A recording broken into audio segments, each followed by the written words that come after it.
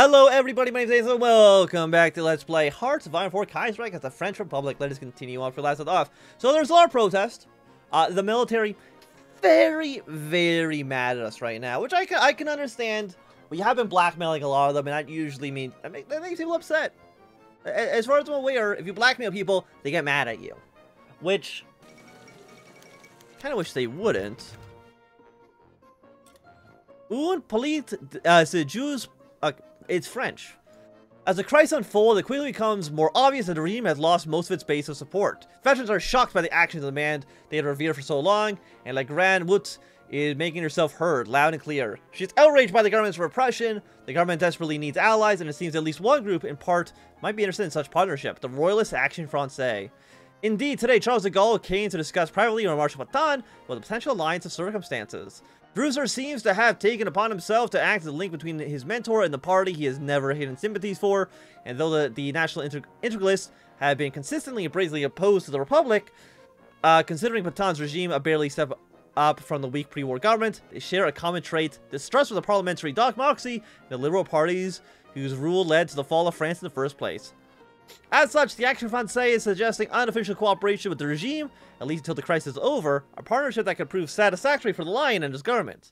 As an old, very well-established party of French action, has many sympathizers amongst both the upper and lower classes, within the church, the army, and even enjoys some popularity with the native population, drawn in by promises of decentralization and respect for local customs. Its daily newspaper is amongst the most widely read in the nation, and the party controls a network of newspaper vendors in the Camelot de Roy, the King's Camelots, a security service made up of youngsters and students that some describe as a paramilitary force used to street balls and crowd control. Finally, some of the more radical members of the AF have hinted at being willing to use every tool in their disposal to take more direct action against the democratic camp. All this could be used to serve the regime and finally end the crisis once and for all. However, this partnership could also alienate the last few loyal partisans of Pétain, and there is no doubt that the service of the Action Français would come at the cost of compromise with them down the road. But the regime simply cannot survive the next few weeks if we do not take the deal. Or the 400 blows. Okay. We'll invite them into actions. The workers run away. Faced with a reduction of provisions that result in new policy placed by our government, large groups of native workers have taken to the risk and run for it. Overnight, several skilled workers got up from their barracks, raided the mess for food and supplies, and set off in the desert to find their way back home. Any search for these men have been impossible by the sweeping winds and racing their tracks in the sand. We must find more workers if we hope to finish this project. That's very rude. I was almost done stage 1 as well. So this is a 4-step program. It's going to be very expensive to get that done. Like, very expensive. Now I have no trade influence in the United States. Fantastic. Why do you not like us? You've sanctioned us. Why have you... What have we done to get sanctioned? Is it because I'm, like, brutally repressing people? Don't be a little baby about it. Maybe they shouldn't have done. Maybe they shouldn't have protested. They didn't want to get shot. You ever think about that one? Spain, do you think you're going to have? Of course, we want the Carlists to win their war because that is. I mean, they can join the Entente one way or the other, but the Carlist Spain can only join the Entente, which is kind of why we want to support them when the Spanish War breaks out. Action Algerie. Founded in the 20s by Fred Abbas in the Chaos of Exile, calling itself the principal media outlet for the integral nationalism alongside the main Action Français, Action Algiers has become one of the most popular newspapers within the Algerian departments. Its slogan, from colony to province, summarizes its fight alongside integralist principles, assimilation with Greater France, while still restricting privileges, traditions, and local laws against the centralization and disregard for indigenous customs of the Republic. Demanding native autonomy and social and economic regulation, universal suffrage and municipal elections, and for native notables to constitute an assembly advising the French government, Abbas has quickly found resonance among natives, particularly the assimilated elite and the influential indigenous chiefs, eager to defend their way of life against an ever-encroaching Republican government. However, the localist proposal of the action is not the only thing that found resonance among natives. Its anti-Semitic rhetoric is also proving popular. Legacy of Clement's decree, a law that granted full French citizenship to the Jewish population of French Algeria, but not to the Arab and Berber Muslim population, who remain to this day essentially second-class citizens. This wedge between the communities that had lived together in relative peace for centuries has proven easy to exploit for the far right, as some groups and parties even promise to repeal the decree to gain support from the natives, either out of genuine ideology convergence or simply out of pragmatism, as they know that nothing could be achieved without their support, or at least the neutrality of the indigenous. Get a little bit more support for the nationalist. And the fate of the Federation. On this, the 14th of July, we celebrate National Day. Yeah, that's fine. Either way, let's enjoy ourselves. Give me the political power. We're right now at -2. You've made our units a little bit better. Actually, do any of these naval... I usually like neglect these. Are any of you actually any good? Night operation penalty. I mean, just fighter, like all planes being 10% cheaper is really good. Also, anti-air is actually really nice as well. Free naval dockyard, more naval dockyards. So I think aircraft production is really good. 5% cheaper artillery. And a free military factory. But I think we want this manpower first. You're also manpower over there as well. Okay. Either way, I think I want this 0.5% manpower, because right now we're at 1.5. Or are we at 1? No, we're at 2.5%, and it's getting modified ever so slightly. So that's what, a 20% increase, I believe? The 400 blows. The deal made with the Action Français took effect immediately. The party's paper changed its stance on the regime, and the monarchist officers and soldiers participating in the parade simply stopped showing up. Using its vast network of influence in the upper classes and the armed forces, the party has managed to soothe some of the dissent coming from there, and the Camelot de Rule now shows up every day to push back against the protests and secure key areas. Not showing the same hesitation as regular forces to fight those still parading, and not having any care for regulations or avoiding injuries, it would seem like the regime can breathe a great sigh of relief, as Mordec's movement is now far less ascendant. However, part of the lost ground for the Democratic camp was due to the brutal tactics of the more radical elements of the French action, who have organized themselves in a highly structured, secretive, and independent group to take direct action against the Bear supporters. With little no oversight by the party and none from the government, intimidation, assassination, and even bombings in the last few weeks, it seems like nothing is too far for them to take down the Democratic camp. Nicknamed the organization the Qatar Sans-Comps, the 400 Years Blow organization, or less literally, organization to raise hell, it's impossible to deny that they have been incredibly effective in suppressing their opponents, but the Lion himself is quite horrified by the terroristic nature of the groups. We have no choice. It's for the good of France. And negative 10% stability, which probably is not helping out our resistance, but what can you do? Garrison attacked the French Sudan. Game of football attracted some bored soldiers from one of the forts, yada yada yada. So you guys are mad at us. Are you? Where's French Sudan? Is it Chad? Because we don't own any of actual Sudan. So I'm assuming it's kind of these border provinces. I mean, actually, it did say in the event, but it didn't actually read it. Poland, which way did you go? You went for a true Polish king. So you're not going... Can you still join the Reichspakt? Going with the Polish king? I actually don't know. Let me actually see. What can Poland do?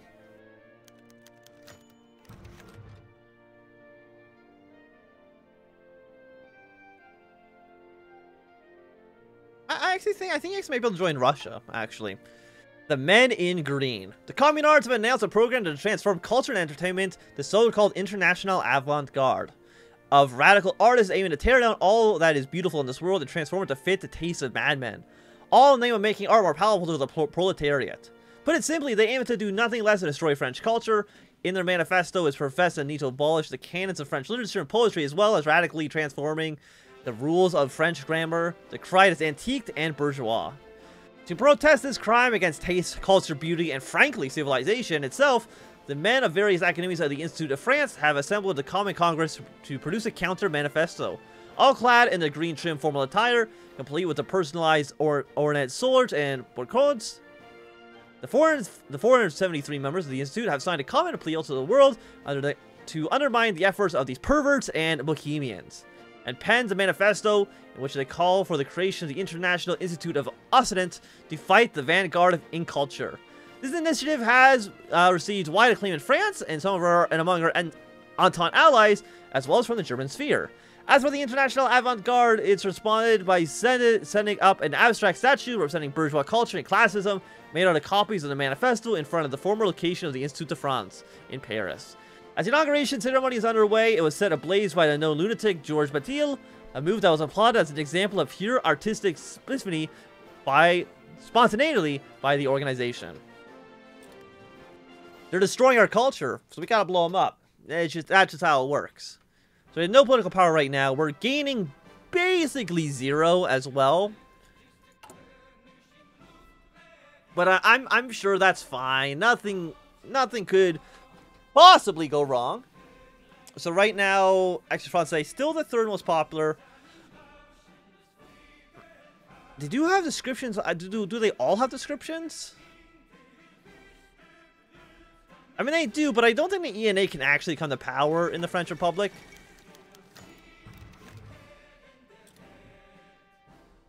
La Journée Sanglante. Between the waves of terrorist violence against the Democratic faction and the presence of increasingly aggressive Camelots on the outskirts of the parades, tensions were running high. One day, some soldiers had brought their service weapons, pretext the need for self-defense. The next, the Camelots themselves were armed. In reaction to this, both police and military deployed to maintain order brought out heavier weaponry. Furthermore, while the violence against Murdoch's partisans have intimidated many, it also brought them much sympathy from the general public, and as such, more and more civilians took part in the parades. What had started as a rather absurd display of anger by the Grand Mute is now a daily tense standoff from sunrise to sundown, with occasional brawls between protesters and Camelots. Miraculously, despite the numerous injuries sustained during daily brawls, no deaths had occurred at the parades. That is, until today. And one of the usual fights broke out between protesters and Camelots. A shot rang out, followed by a cry of pain. No one knows who fired it or where it came from, but after a split second of shocked silence, there was chaos. More and more gunshots came from each side, and with each one, protester, Camelot police, and military fell to the ground, some wounded, some dead. Initially overwhelmed, the regime forces quickly regained their composure. The sight of their dead comrades shedding any feelings of hesitation they might have had towards fighting against fellow soldiers. Things quickly turned to street fighting, with barricades being hastily constructed by protesters, engaging in what could only be described as fighting retreat. Most of them being active duty soldiers or veterans, there was certain confusion, but no panic. Though they have been pushed back to the littoral, the protesters remain in firm control of much of the center of Algiers, as the government forces await further orders. So, the strategy meeting has gone on for hours, and it was already evening. Deeply shocked by the events unfolding, Marshal Pétain has dismissed all proposals from the military, the police, ministers, advisors, and even his protege, Charles de Gaulle, considering them all at risk of losing too many lives. Talks of the protesters have gone nowhere, and a lack of central leadership among them would make any consensus impossible anyway. A tense silence had fallen on the conference room in the presidential palace, broken only by the sound of occasional gunshots. Then, news came. The protesters had seized a heavy machine gun and chosen to fall back further and to fortify a large plaza where a field hospital had been set up. Any assault would be extremely costly, and everyone knew rumor. And then, quietly, almost a whisper, shell them. A young naval officer had broken the silence. He continued, "We could shell them. The Liberty-class dreadnought Dreadnought is anchored a few miles from Algiers. If we wait until nightfall in order to shell the plaza, it would create enough confusion to storm the camp while minimizing damage to the city and our losses of force. They're expecting an assault from land, certainly not from the sea." After a few seconds of silence, the line of Verdun angrily stood up, but before he could speak, Charles de Gaulle, the rooster, intervened. "I'm afraid that we have no choice here. If we let the situation fester, we could wake up tomorrow morning with a general insurrection. We must nip the revolution in the bud and act fast. I'm sorry, Marshal, but now is the time for action, not debate." And so, as Philippe Pétain fell silent, the order was given. The order is sent. So, I mean, we're just going to shell our own city from the sea. Actually, is one of these ships actually called Democracy? Yeah, no, there it is, right there. Interesting. Okay, that's kind of neat. What if, theoretically, like, we didn't actually have this ship here? Like, what if actually all of our ships were just... What if I deleted all of my navy? I don't think that would actually affect the event. But it'd be interesting if it actually did. Like, if you actually deleted... If your navy wasn't here for some reason, then you couldn't actually do that decision.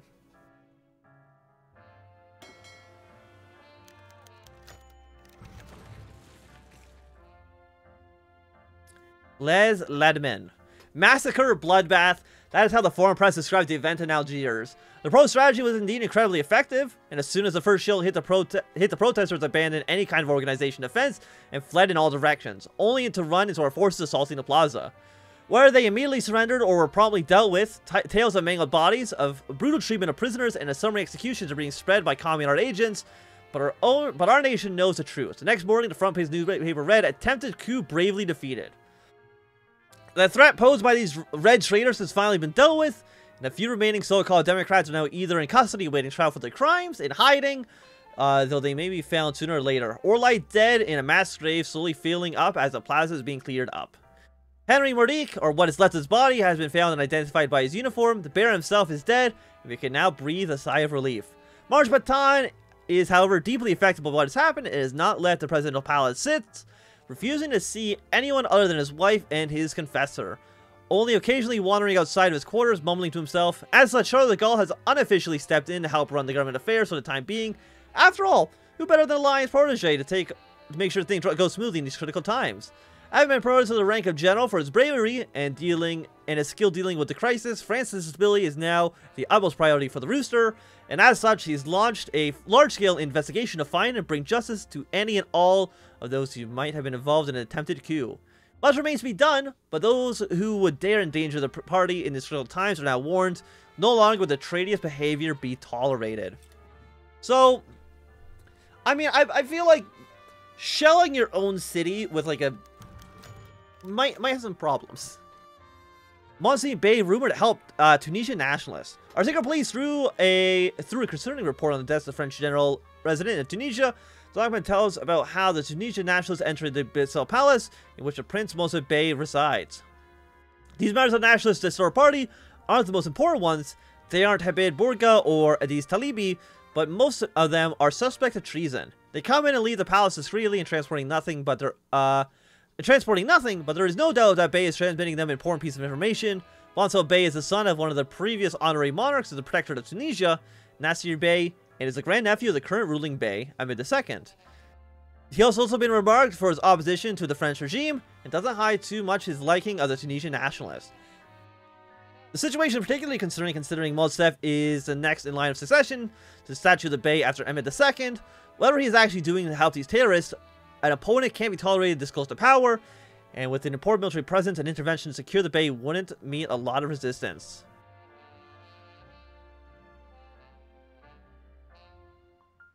Yeah, just arrest him. We got like no political power, but we just shelled our own city. I'm fine arresting some dude in Tunisia. You know what I mean? It is what it is. So did anything else get unlocked? Not with you. Most artillery. Cost goes down by 15%. Like, that adds on to this, doesn't it? It's gonna be like a negative 20% cost. And also like 3 military factors these two focuses. You know what? You know, that seems really good. 20% reduction in cost for artillery pieces is, I think, actually kind of crazy. Jabal Shamir has declared war on somebody else. And workers have gone on strike. Yeah, just improved conditions. I can't be in a situation where we can't build this railway. Okay, so we finished stage 1. We can't do stage 2 until we have some political power, but of course we basically generate 0. So Belgium, what are you going to do? They might not join back up with the Reichspakt, we'll see. And humanized integral. Integral humanism, temporal and spiritual problems of the new Christianity. The recently published work of influential Catholic philosopher Jacques Martin has caused passionate debate among Catholics. A convert from Protestantism, once close to the extra state despite not being a monarchist, most out of suspicion towards representative democracy and opposition to anti-clerical policies of the Republic. Martin has drifted after the shock of the exile towards more moderate positions, closer to the personalist movement and the Christian democracy, rejecting both reaction and liberalism, secularism and interest political Catholicism, embracing humanism, arguing for human rights, and the importance of family, pluralistic democracy, and responsibility towards the common good. All in the spirit of social teachers of the church, the philosopher is somewhat going against the grain. Indeed, much of French Catholic laity and hardihood has been radicalized by the current situation. The AF has even denounced integral humanism as a worker traitor, a sellout to democratism, and a red saboteur. However, among the more progressive Catholics, Martin's work is very well received, granting praise from Father Montini, close advisor of the Pope, and some moderates even being drawn away from the Action Française, heeding his warning that the movement is merely using the faith as a tool to further their political ideology. Thank you for the 10 political power, because it's like 40 days worth of points. And yeah, more people in chat are just mad at us. Well, what can you do, right? How is actually resistance looking? Because if it's not so bad, that would be nice. 46. I mean, everywhere right now is actually trending downwards, which is nice. And the de Gaulle government, after months of turmoil, of plotting, of violence caused by the enemies of the nation, it seems that things are finally looking up for France. Having formed a new government, Charles de Gaulle is now president of the Council of Ministers, and was finally able to start dealing with much of the rot that had been sent in the administration and the armed forces. Corrupt bureaucrats and sycophants, having taken advantage of the AG Marshal, suspected communard agents, Monarch sympathizers, and generally those setting back national interests are being dealt with, arrested, judged by special courts, and either put down or imprisoned. Though we could have fear and instability after the Marshal's temporary condition has been made public, de Gaulle's energetic guidance and his status as a respected war hero, as a protege of Pétain, and his own personal prestige alleviated the fears of many. The sheer scale of the corruption has been dutifully reported by the media, and each day a new arrest, a new scandal shocks our people, who finally truly understand this truth. Just as the Rooster has described it in La Discord, the great threats facing us does not come from outside our borders, but from within. The defeats, the struggles, the sacrifices now all make sense. Our efforts have been sabotaged, wasted by inside forces. However, our efforts are finally once and for all been dealt with as the parasites plaguing the party are still being restricted by petty liberal concerns, and de Gaulle realizes that extraordinary measures must be taken to ensure the salvation of France. And as such, he comes to Philippe Pétain with a proposal for the Lion of Verdun to resign as president of the French Republic, to enjoy a glorious retirement, and be able to carve his clearly ailing health. And for the motion to be presented in front of the National Assembly, granting the government full powers to create and promulgate a new constitution better suited to defend national interests. Of course, the final decision for the Marshal to make. Of course, the Gaulle knows best, and now it's time for the Lion to proudly retire. How old is he? Does it actually say? You'd actually, a lot of bonus on a core territory, but you are not considered core, right? No, you're just claims. If you were core, then that modifier would actually like really, really good. Just saying a flat 5% attack and defense in all of France. But unfortunately, that's not the case. So, Le Chant du Coq. A new dawn is rising in France. The Lion himself has come to make a speech in front of the National Assembly, broadcasts on radio, citing his old age and ailing health. The Tire Baton announced his retirement, then proceeded to thank all those who had supported him in troubling times since the Grand Guerre, and particularly veterans, making less than a subtle reference to Charles de Gaulle. His closest statement calls for a peaceful transition to power and reforming his trust in de Gaulle to guide the nation in these troubled times, and the people that continue to fight to retake the metropole. Marshal Pétain ended the speech with a simple phrase, quoted from his iconic order so many years ago at Verdun: "Courage on les aura. Be strong, we'll get 'em." Immediately followed by thunderous applause and a large standing ovation. As the applause died down, the voice resonated: "Marshal, merci." Marshal, thank you. A breach of protocol that all in the room immediately happily imitated. Outside the building, the population had spontaneously come together to say goodbye to the savior of France, regardless of class and status, thanking Philippe Pétain as he was leaving on foot, as all the anger, all the fears of the past few weeks and the years at least momentarily disappeared. Pétain himself, usually so stoic, looked emotional and strangely enough relieved. After a short break, the deputy, known supporter for Action Française, rose to deliver a clearly rehearsed speech detailing the extent of corruption recently unveiled and reminding his fellow congressmen of the orgy of violence that had engulfed the nation. Finally calling for extraordinary powers to be given to de Gaulle's government to be able to truly reform the party. The assembly had been cleansed from so much of the rot that had set since the exile, that this too was met with thunderous applause and emotion was quickly put together.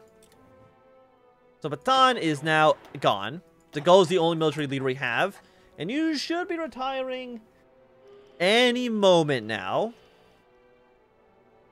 Yeah, Action Française is just by far the most popular party right now. Garrison been attacked. I want to end this episode with de Gaulle actually in charge, but I guess, you know, we'll worry about that next time. But for now, thanks very much for watching. My name is Anthnwam. If you've enjoyed, run a thumbs up. Not enjoyed, click thumbs down. You want to see more, subscribe, and goodbye.